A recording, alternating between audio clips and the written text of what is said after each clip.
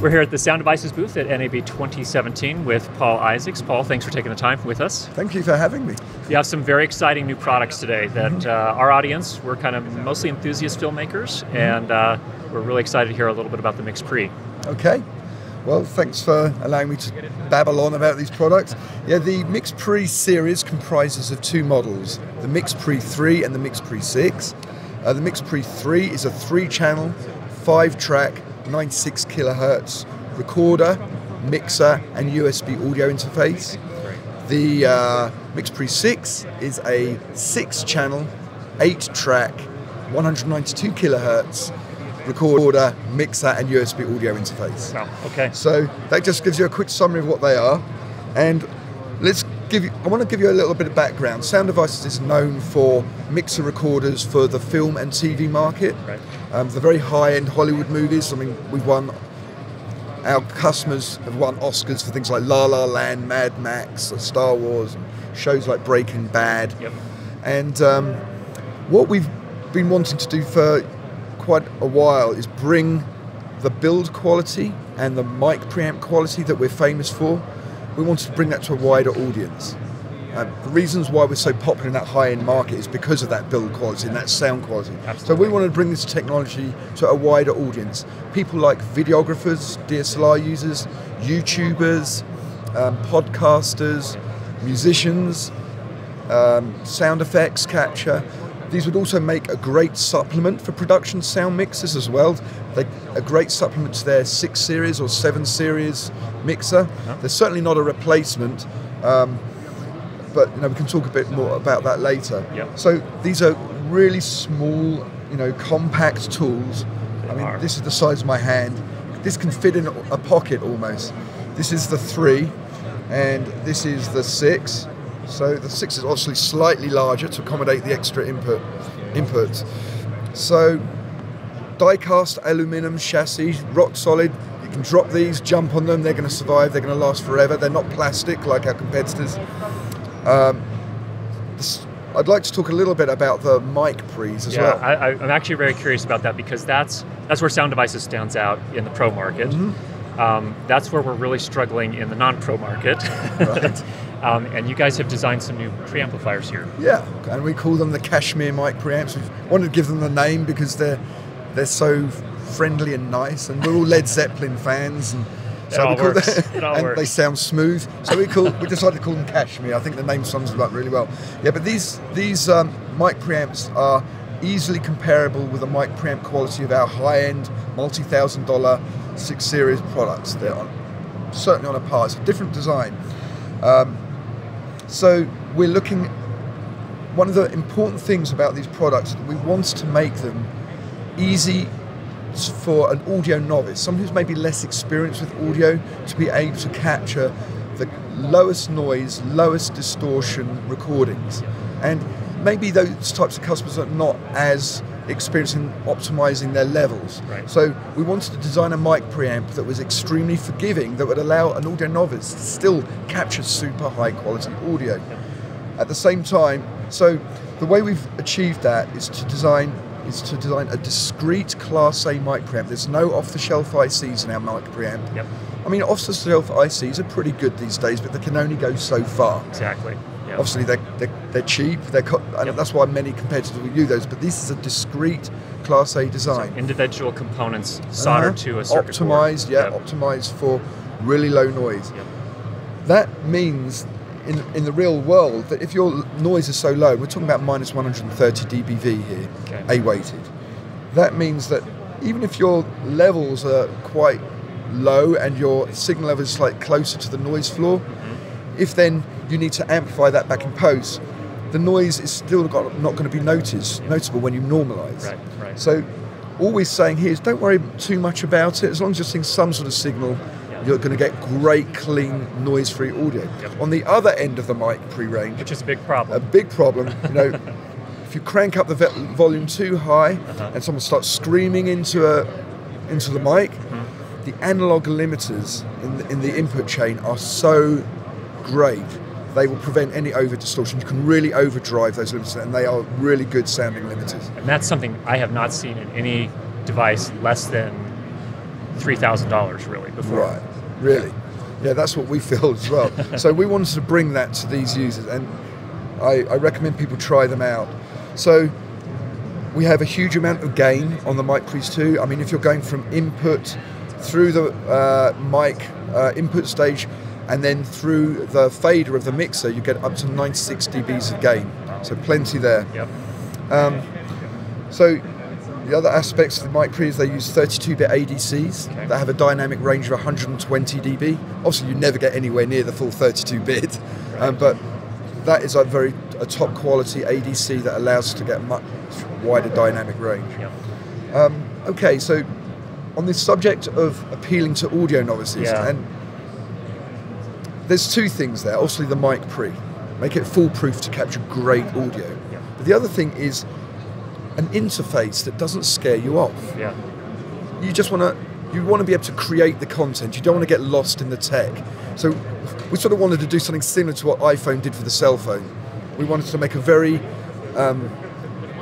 we wanted to have a device that attracted you in to make you want to use it. And it's really as simple as there's two modes of operation. Basic mode, which is how the unit ships, and then there's advanced mode, which is for more seasoned pros who want to get in there and down and dirty and adjust routing, different time code settings, maybe do ISO recording, all these other things which are more advanced things. But basic mode is a simple plug and play mode where you just get your mic, plug it into a channel, turn the volume knob, and then hit record.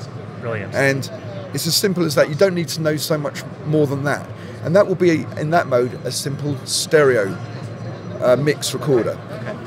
If you really want to start to get into all the other ISO channel recording and all the time code and stuff like that, you can switch to advanced mode. And it's very easy. You can use the touch screen. Didn't mention it had a touch screen. Touch screen.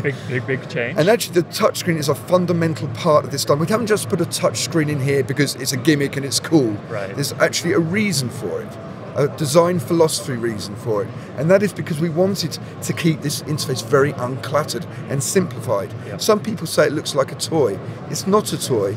It's meant to really make it easy for you to focus on the art rather than the science. Right. So here's your volume knobs. I can press these knobs too. Oh, okay. To do my channel settings. Ah, so that's essentially like your Yeah. PFL and Right. is it PFL as well? Is that what? Yeah, it's we doing? can solo and all sorts of things. I mean, we're not in advanced mode at the moment, so but in basic mode you can select your type of input. Whether it's a mic, a line, a USB source, or whatever. Great. Here. Okay. You can set your phantom, your low cut. Yep. You've got pan. Yep. This is basic mode at the moment. But so you can see, very easy to set up. You just press and then press again to access those things. Yep. Let me just switch this to advanced mode now. And while doing so, I will show you the menus. I mean, if you can use an iPhone, you can use one of these. You can see at the top here we have 3 dots which indicate the number of pages. Yep. And so I can just toggle between those various pages of menus. If I'm going to my system menu here, click on mode, now you can see we've got basic and advanced. Very good. So ships in basic mode, straight out of the box, you're going to be recording great sound. Yep. But if you're a seasoned pro and want to get down and dirty with those features, switch to advanced, and now press the home button. Now if I press a channel input here, now you see I have 3 pages. I can arm here. Ah, very good. Okay. I can arm, I can solo. Yep. Indicated here. Okay. I can do individual solos like non-exclusive or mutually exclusive. Yep. That's great. Then I've got my trim gain. So in advanced mode, you have a dual stage. Okay. So trim and a fader. Excellent. In basic mode, it's just a single gain control. stage. Yeah. Okay. Which also is much easier for a less experienced user. Right. And then we have pan. The second page, you can see this is where we select our inputs. So I can go from off to mic to line to aux in 1 and 2. So we haven't spoken about the aux in connector here. Yeah. This has multiple different functions. There can be a 2-channel line input. Okay. It can be a plug-in power mic. Okay. So you get a lavalier, you can get a return from camera. Okay. And then there's a mode specifically called camera, which is like a camera return mode. Okay. And that switches the monitoring to a more useful camera return monitoring mode. And then there's a timecode mode, where this becomes a timecode input. Ah, very good. And timecode coming in here gets stamped in the files. While on the subject of, let's just carry on here for a minute, then we'll touch on timecode.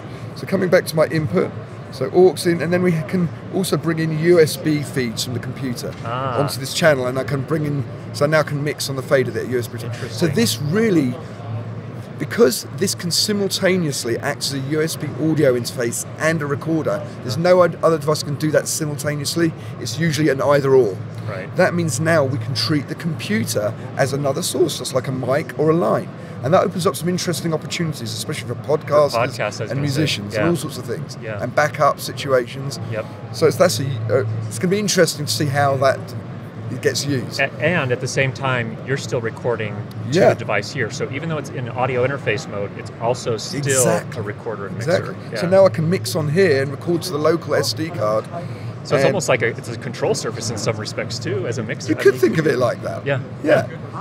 So all sorts of options. So anyway, so coming out of it, you've got your phantom and you've got all various other things. You can link inputs too. So if you've got a stereo source, I can link 1 and 2 and 3 and 4 and 5 and 6. We'll get to channels 5 and 6 in a minute. So let's talk about timecode. I think we don't really need to talk about the obvious record, stop and play. That's self-explanatory. So in terms of timecode, this is a reader. Okay, it's not a generator. So it works great with DSLRs. If you're a videographer who's using it like a GH4 or a GH5, in fact we've got a GH5 set up just down there working with this, or you're working with an A7S or A7 or any of these types of cameras, Canon, then you can take first of all, take your stereo out into the mic input on the camera. We can set the level on here low enough so it's not going to overdrive the camera. Going to bypass the mic preamps on the camera, so you're going to get the clean sound from here. And then mix all here and record on the camera. You can obviously capture your individual tracks here too, which is great because now, by virtue of the fact that I'm taking the time code from the camera and connecting it into the HDMI port here, the recorded file on here is going to have exactly the same time code as the camera. Now, you just bring in the camera's file, the MixPre-3 file, into your Premiere or Final Cut Pro, whatever you use, and just push one button, and they're synced. And now you have the benefit of being able to remix your mix. So if your mix that was recorded live was wrong, like you forgot to turn a fader up, or it's too loud, or someone coughed on a particular channel, you can now remix that, and that gives you so much more creative ability. It's called double system sound. It's been used in the high-end world for a long time, but this is a huge benefit to others as well. Especially the way you've done it. So what's curious to me, and I think really impressive to me, is you've had to keep the price point at a point where the enthusiast could invest and get in. But what you chose to do was invest in the preamp, the analog limiters, but also make the possibility to bring timecode in if you decide you want to do that. And via HDMI direct from the camera, or using a timecode generator externally. So it can grow with the people that get into the system. So like this auxiliary input, which I said was like a line mic or camera return or timecode, it's all can be configured from the interface. Brilliant. So, other things on the home screen, which you're seeing here, is just touch the meter to see different meter views. You've got your ISO metering plus your mix. You can even see your USB returns. Oh, wow, great. You've got your file names, file list here, and you can edit names and file names from this interface. One thing, this is a stretch, and this is just a wish list for me, but I'm curious to see what you say. On my 633, I can connect a keyboard, or I can use the Wingman app to communicate with this and do all the metadata. You can do both entry. on this too. I can do both on this too? So it's got a keyboard input here, but probably better, as we mentioned, is the Wingman app. It's fully compatible. And the nice thing is the Bluetooth is actually built in. So you don't have a separate dongle or anything. Now you can control this via an iPhone directly from here, and you can monitor your metering, you can monitor your time code, you can start and stop recording, and you can edit your file names and all that sort of stuff. Brilliant. That is brilliant. Good. Well, do you want to talk about power? Yeah, that's a good point. So this is another very important thing for obviously a portable mobile package like this. How can it be powered? So there's a lot of options. Standard, let's just take a look here.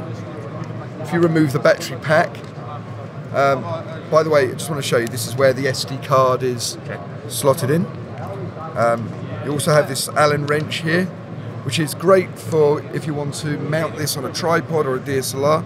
Just stick it in the hole down here, and then you have a captive screw, 1/4" 20. Yeah, 1/4 20 right on top. Okay. So that's all magnetized and held in there. Now the unit comes with standard with a 4 AA battery pack, and that's depending on what you've got powered up on the device, how many phantoms, how many condensers you're working with. It's going to give you something between 2 and 3 hours. Okay. We have an optional 8-way AA battery pack as well, which takes 4 this side and 4 this side. Okay. So that will give you double the power, double the battery runtime, 5 to 6 hours. Okay. Yeah. If you're wanting to run all day or even all week, then we have this dual Sony L mount optional battery caddy. So you can see here, we're using the slim ones here on both sides. Yep. You can obviously use the full size ones as well. Those full size ones easily give you a week of recording, no problem. Brilliant. So you can meet anyone's production needs there, pretty much. So on top of that, and this is very important, is the USB-C port. And I think we're the first device in this category to use USB-C. Yeah. This makes a great interface. Your new MacBook Pro that has USB-C on it. Yeah. They just work hand in hand so smoothly. And you're actually powering over USB. Yes, so we're powering. No batteries at all. No batteries in that case. That's brilliant. So even if you're working with an older Mac which only has USB-A ports, you just use the adapter cable and plug this in. So powering and USB audio all via this one connector. And you can even file transfer from here too. Brilliant. If you don't want to remove the SD card. Yep. So yeah, powering options are great. I mean, you can use it there. There's a USB-C power wall adapter. Okay. And you get these batteries with USB. Yep, you can use for if you want even more power in a bag. Yep. So there's many options out there. That is great. That is great. And some of your competitors struggle with that, I think. That there have been some other good devices developed that took a slightly different approach. They went with time code, didn't necessarily invest quite as much. They certainly didn't have optical limiters in the signal chain. And then powering options were a little dicey, but here it looks like you've opened all the options. Really. Now, we haven't really spoken about this much because this isn't really the show, but do you have musicians who tune into your... Yeah, absolutely, yeah. Okay, so we've spoken about videography a lot. We've spoken about podcasters quite a bit. Yeah. We haven't really focused on the musician. Now, I'm a musician. I'm involved. My main love in life. I'm a pianist, classical, jazz, piano. I play in big productions, all sorts of things. I play in various bands. Yep. For me, as a musician's tool, this is great. Last week we did a live show, and it was me on stereo piano. We had a vocalist, a double bass, and a guitarist. Vocals, double bass, stereo piano, and then we used this input for the guitar. Okay. And we mixed everything on here. Everything was through here using the preamps here. We took this into a DI and fed it into the front of house console, and they just raised the fader. But everything was done from here. Okay. People couldn't imagine it. While we mixed it, we also recorded it on the SD card. We had the full multi-track recording, and at the same time, we were USB audio streaming into Pro Tools. Oh wow. We did all three things separately. Yeah. And I've got the recording over here. I would love you to take a listen to it and get your opinion on it. Yeah. So this is a great tool for small ensemble gigging. Okay. You know, like you're a small quartet or a singer-songwriter and you're performing live. It's also a great tool if you're a singer-songwriter wanting to capture your ideas in much higher quality. I have one of these set up on the side of my piano, got my DPA mics plugged in and my vocal mic. When I get an idea on the way home from work and I want to lay this down, I capture it and it's clean. And that often becomes the basis of actually a full-on production in Pro Tools. I use it for teaching. I record my students on this, and then I give them an SD card to take away so they can listen to their performance. That's a really powerful tool to help your students learn how they're sounding. I use it for, just many things. Houses of Worship is another good one. To be able to take the console feed into and then a couple of ambient mics, bring them in, and you have now a really nice balanced recording, live recording. Absolutely. Many options. And if you're a traveling musician, put one of these MixPre-3s in your bag and it's there for wherever you are. So for musicians, it's a great tool. Yeah, great. And brilliant. The MixPres will be way up there compared to what's on the market. We're going to be competing with a very high end. Excellent. I can't wait to actually get my hands on one and actually give it a try. And also, I'm very impressed. I don't know how you have time to do anything. You're designing these, plus you're teaching people piano, plus you're gigging. Yeah, it's and I've got 2 kids. And you've got 2 children. Something's got to suffer a long way. My sanity, I think, more than anything. It's probably it. Well, Paul, thanks so much. It was a Thanks great for overview. talking. It's great. We're really excited to get our hands on one and actually start putting them to use. Thank you. All right. Take care.